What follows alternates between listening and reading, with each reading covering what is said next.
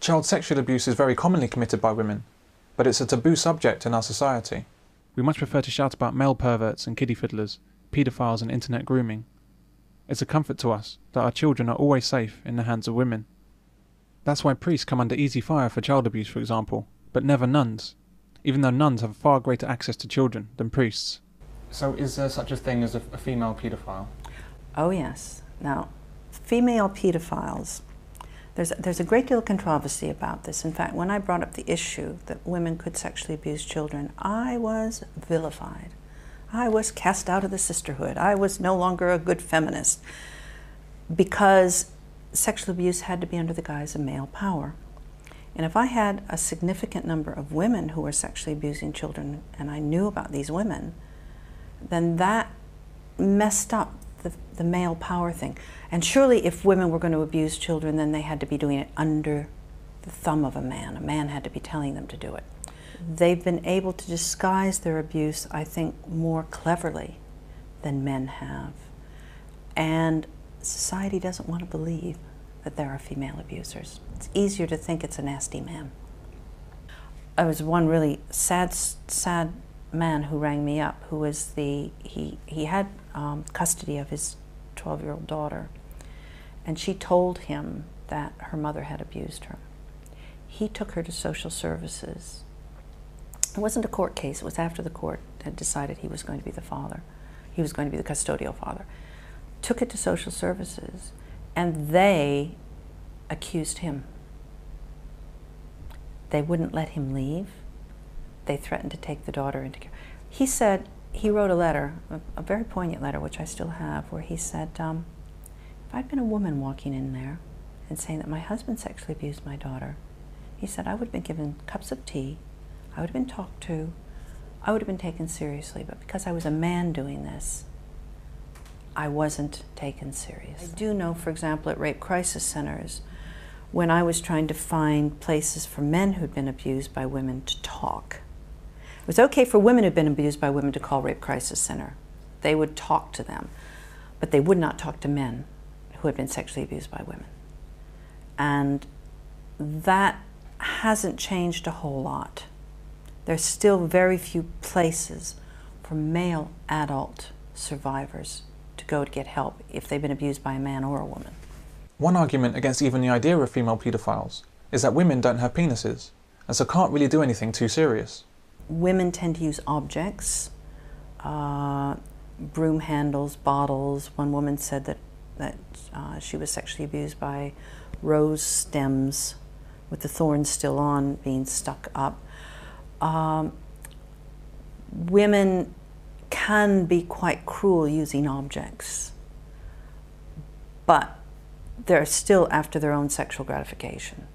So it's kind of, you know, it's just actually, it's just a physiological thing, the difference. Women have sex with these children, but this paedophilia doesn't exist according to the NSPCC and our media.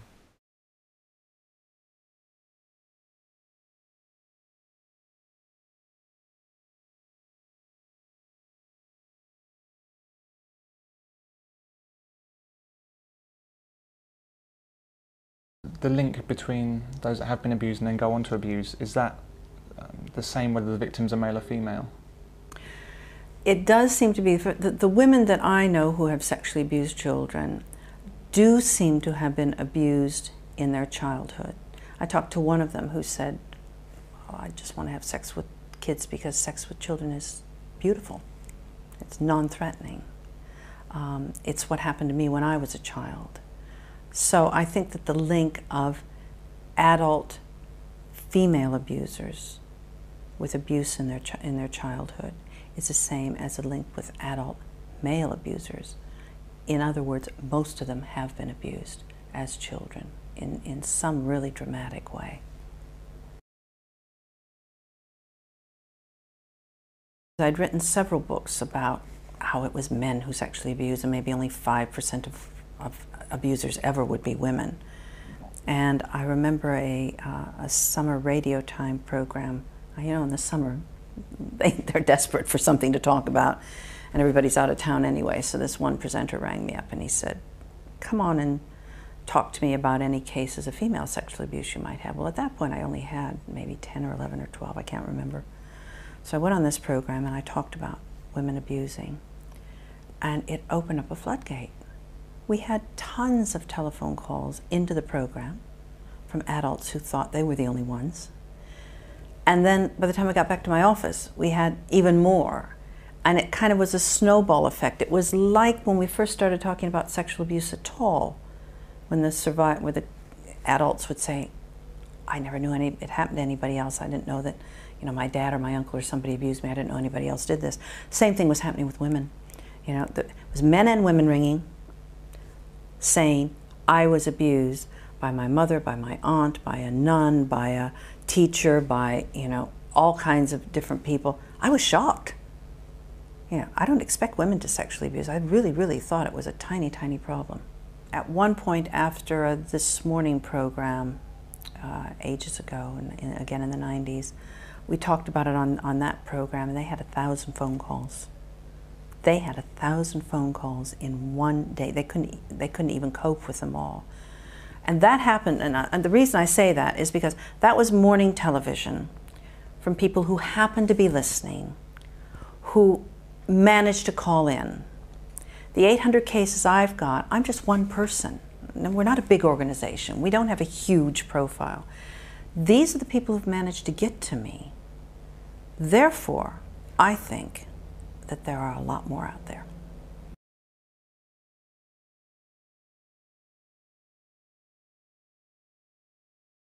We had a conference about this eventually in, I think, 94, maybe earlier.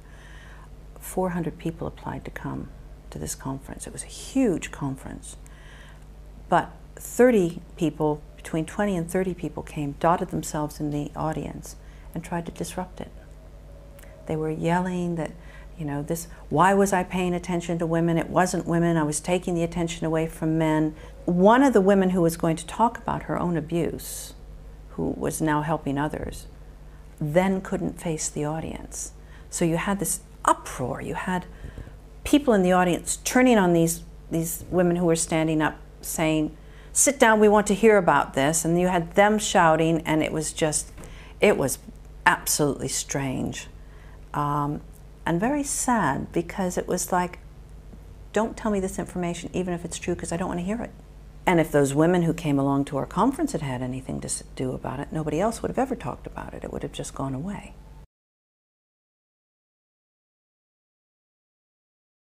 One justification used for female paedophiles is the co-offending theory. That is, they acted as a result of male coercion. Do women tend to only commit child abuse if there's a man involved as well? No, no. In over 75% of the cases, the women acted completely alone. Most times there wasn't even a man in the premises.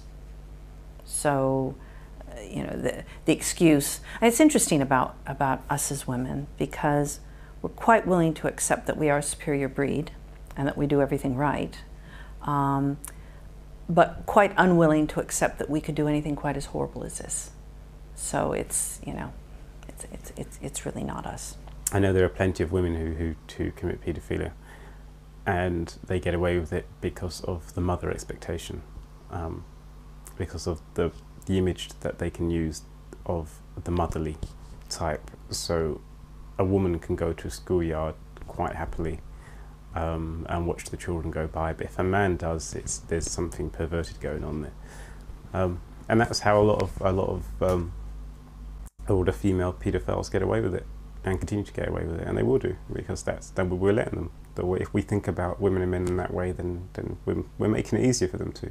The same brush has been used to paint all men.